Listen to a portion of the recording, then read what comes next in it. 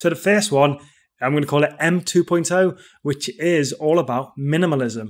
So minimalism is something that you'll notice on a lot of large companies. We'll have a look at some examples in a minute, but it's really stripping things back to the essential ingredients. And I guess that's what good UX design is all about. It's getting rid of all the unnecessary fluff and making things as simple as possible. And that also makes it easy. So the first one is simplicity. We're actually designing for the core thing that we're actually looking for. It allows you to focus on what you're designing for.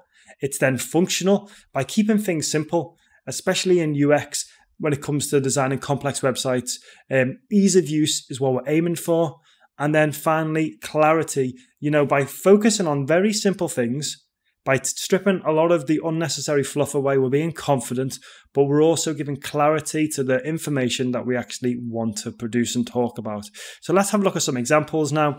Here, so you can see Apple, they are the leader in this lovely simplistic design. This is from their website. So you'll see when they announced the MacBook Air 15-inch, they do this for all the products, but there's a lovely photograph of the bottom on a plain white background. There's some slight drop shadow, and then the rest is just big, bold text and really, really large buttons and call to actions. So here, you know what you're looking at. You're focused on the product, and then there's really only one option to do, which is buy or then learn more. So let's have a look at what else they've got. So this is when you're going through their website. You can see it's all a very simple color scheme. It's white, it's grays. And then sometimes when they have something special to announce, then you can see they've used the black here for the iPhone 14 Pro. It stands out against everything else on the site. So you'll see the size of the text is very big. It's quite monotone. There's not many colors. And really the only colors that they use are in the images. So you can actually say the UI UX design for this is monochrome, and then the imagery is where it all pops. And that's a great example of simplicity in action. And then I think this is the most simple page of all. So if you go to their page when they have a new model come out, so I went to the MacBook Air, and this is what the page literally looks like. It's not a loading error before you scroll down. So you can see that there's nothing there. It says MacBook Air, so that's what we're focused on. And then as you then scroll, then the website starts to come alive, and it's quite exciting. So the next thing we're going to talk about is data. So this has been the year of data and big data, and also using data as storytelling techniques. So how does this work? So let's have a look at some examples. So you'll notice there's a lot of fitness apps are all the trend. There's lots of apps that use big data, and sometimes it can be quite overwhelming, a lot of data, but definitely using charts and graphs, and then using that number to tell a story. We're creatures of stories, and by having a compelling narrative and using the data, it then helps really influence people. And I've put here inform as well. So we're using the data to back up our story rather than the other way around. So let's have a look at some examples. So here again, from the Apple website, I've pulled it up, and you can see they've used just a simple bar chart, but they've also got like a number at the time. So you can see this is 6.1 times faster. That's 3.6 times faster. So, but the numbers don't really give it away. It's more the bar chart. You can see, you look at the bottom line, you look at the top line, and it's a dramatic visual difference. But they're using their graphs to tell the story of how fast their new rendering system is. Then there's things like Whoop. So Whoop is a wearable. It's kind of like the Apple Watch without a screen, but it really focuses on fitness. And they use data in loads of different ways. You can have your heart rate monitored. You can have your respiratory rate, your sleep. But they use data to then tell stories about how your fitness is evolving. So you can see here, so they have a number for sleep. They have a number for activity strain, but so you've got the activity strain, a number is 9.1 optimal, but what does that mean? But by using the dial and showing that it's only halfway around, that's really kind of showing you how much more you have to push it. I think that tells that story quite nicely. So then again, we've got here on the app, they've got like recovery, 76%, but by having it as a graph and showing it in green and going 3/4 away around the symbol, I think it's kind of just a nicer, it's like two ways of telling you how you're recovering with the number. The number doesn't say much by itself, but then when you see it as a chart, kind of like the battery on your phone, you've got that nice little graph rather than a percentage. It just it just emphasizes the story a little bit more. So then we've got other things like Strava. So Strava is a website. It's also an app on your phone where you can track your runs. So I love running, but it gives me loads of different metrics that I can use. So here you can see this is a run I went for in the morning. It tells me where I went on a map. That's really good. But then there's other things like it breaks down my pace, and then it uses a mixture of numbers of different charts to tell me what different zones I was in. And by having different colors, the whole thing just helps you understand your performance a little bit better. And then, here's another example of a chart that they've got on there where they show your run compared to another run, and they've got like 2 lines and then like a bright dot. So you can see you're actually going faster or slower, and it's just nice. I find the visual representation of it. I'm a visual learner, and this really helps me a lot more than just pure numbers. So now we're getting into some of the more exciting recent announcements, so we'll start with VR, which is virtual reality.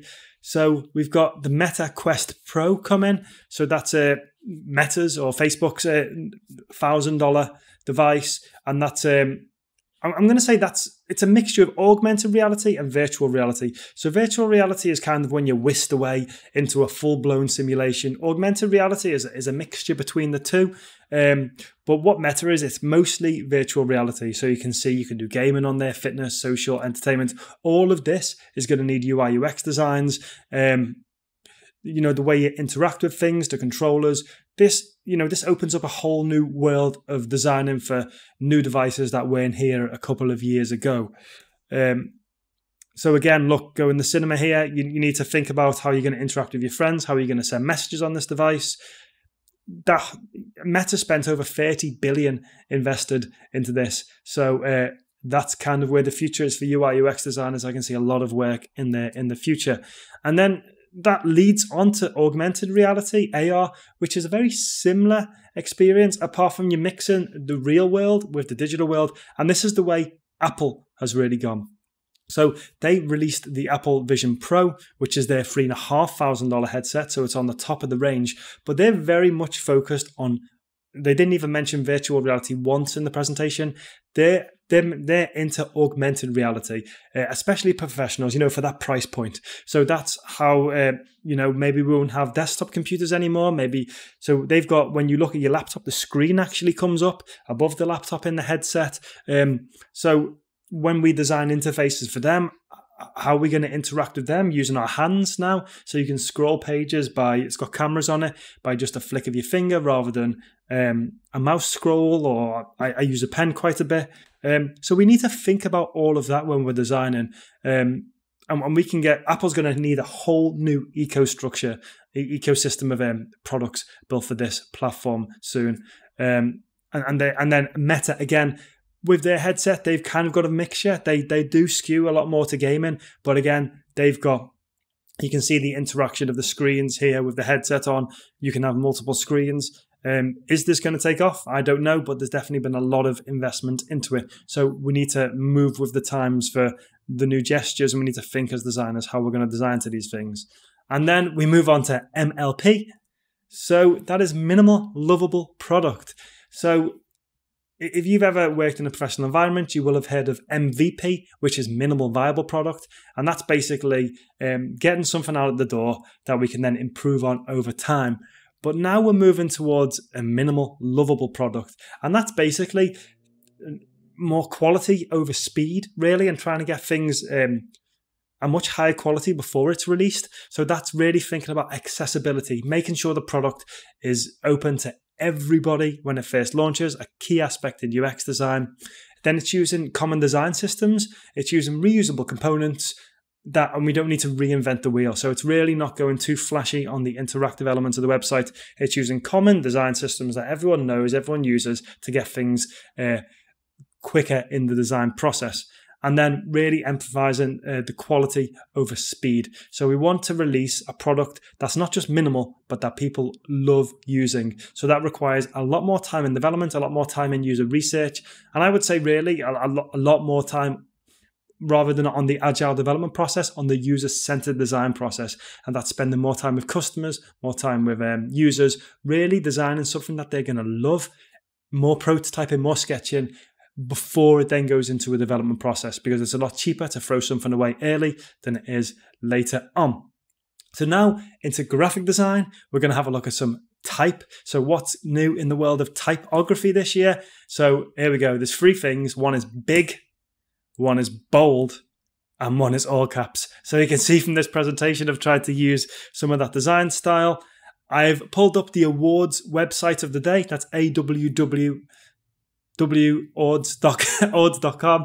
And you can see it's a sans serif type. So it's a modern typeface. It's just big, it's bold, it's fresh, it's very brave. It's quite modern. And I personally really like it. It's kind of my design style. Here's some examples. You can even see some of the websites of the day that have been nominated have all got big and bold modern typefaces. The studio one uses lower caps, but the other 2 are using all caps. And it just seems that for titles, it's just we're going big this year. So that's something to bear in mind when you're designing. I hope you enjoyed that. What's the next video if you want to learn more about UI UX design? See you later.